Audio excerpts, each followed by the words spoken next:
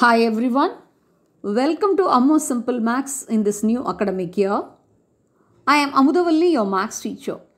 In today's session, let me brief you the concept map or the mind map of probability, chapter 15 of your NCERT maths textbook. Through this mind map, first let us recall the term probability. In our daily life, we say that there is a probability that something will happen when it is likely to happen.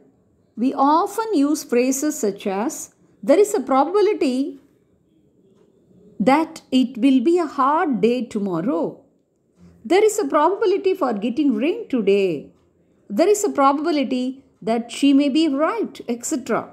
These all are the events or situations about which we have an element of uncertainty in our mind. That means whether that event may happen or may not happen. I hope you have understood this. So, to measure the amount of certainty or uncertainty, that means whether it may happen or may not happen. So, that's what I meant. That is the amount of certainty or uncertainty. In order to measure this amount of certainty or uncertainty mathematically, we have the theory of probability. You all know there are two types of probability. So, the probability theory as number one, experimental or empirical probability, and the second one is theoretical probability.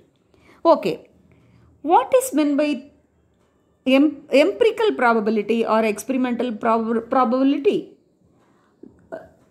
This experimental probability means what actually happens in an experiment.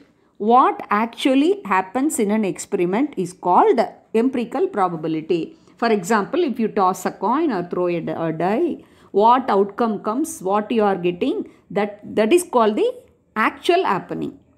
So, in that, the experimental probability can be given by a formula, that is P of E equal to number of outcomes favorable to that experiment E divided by number of all possible outcomes of the experiment. Then what is the second type? Yes, you are right. The second type is theoretical probability. What do you mean by this theoretical probability? What we expect to happen. What we expect to happen in the experiment is theoretical probability. See, clearly, please try to understand. Once again, I will repeat. In the experimental probability or empirical probability, what is actually happening only gives that experimental probability. Whereas in the theoretical probability, what we expect to happen in the experiment, that is given by the theoretical probability. So, the theoretical probability also given by the formula, that is P of E equal to number of trials in which the event happened divided by total number of trials.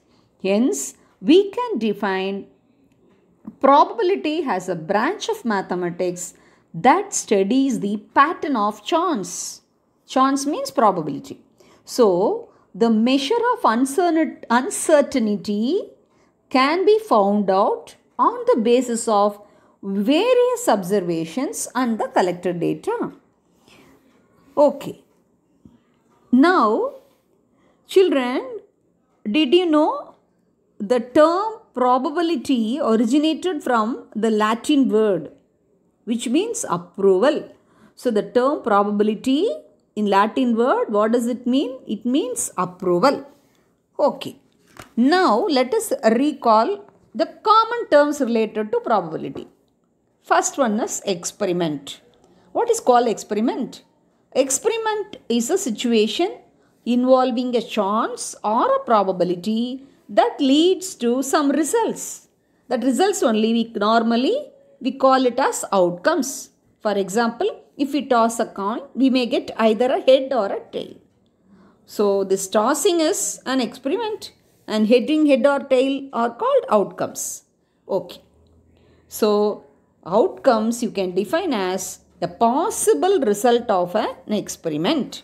Okay. If all outcomes are with equal probability in an experiment, then those outcomes are called as equally likely outcomes. For this also you can take tossing a coin. When you toss a coin, you can get either a head or a tail. So getting a head and getting a tail, these both are equally likely outcomes because the probability is same for both. Okay. Now let me explain few more common terms related to the probability. The first one is sample space. What do you mean by sample space? The set of outcomes in an experiment. For example, if you throw a die, so you may get 1, 2, 3, 4, 5, 6. So all these are the possible outcomes. So this total possible outcomes only make a sample space. It is always denoted by capital letter S. Okay, next, what do you mean by event? One or more outcomes in an experiment is called event. Next, what is a sample point? Each element in the sample space is called a sample point. Suppose if you throw a single die, this 1, 2, 3, 4, 5, 6, this 6 outcomes together called a sample space. Each element in the sample space is called a sample point. Okay. What is the definition of a random experiment? Normally in probability, we often use the term a random experiment. So please listen carefully. What is called random experiment? An experiment is called random experiment if it satisfies the following two conditions. What are those two conditions? It has more than one possible outcome. The first condition, the experiment must has more than one possible outcome. And the second condition is it is not possible to predict the outcome in advance. So the two conditions get fulfilled, then that experiment is called random experiment. The first one is it must have more than one possible outcome. The second condition is it is not possible to predict the outcome in advance. Okay. Now let us recall what are the types of the events. The first one, impossible event. The empty set is called an impossible event. Then its probability is 0. Let me say an example. Getting a number 8 when you throw a die. Is it possible? When you throw a die is a cube, it has 6 spaces only. So it's possible to get 1, 2, 3, 4, 5 or 6. So getting a number 8 or 9 is not impossible. So here the probability is 0. That's it. It is called impossible event. Okay. When you throw a die, if you want to get a number from 1 to 6, the whole sample space is there. So the whole sample space is involved in that. So it is called a sure event. So the probability of a sure event is 1. Next, if an event has only one sample point, then it is called a simple or a elementary event.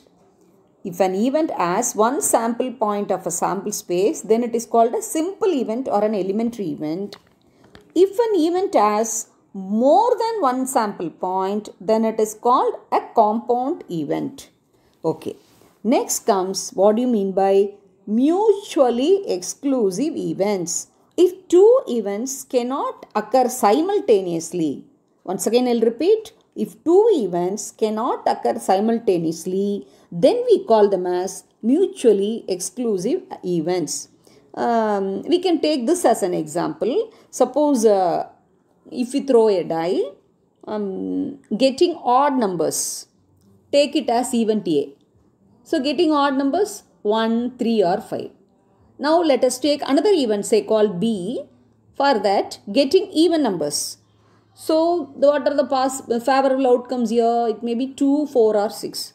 So here event A and B, they cannot occur simultaneously. So they are called as mutually exclusive events. I hope what I have explained in this video are quite useful and you have understood. Thank you.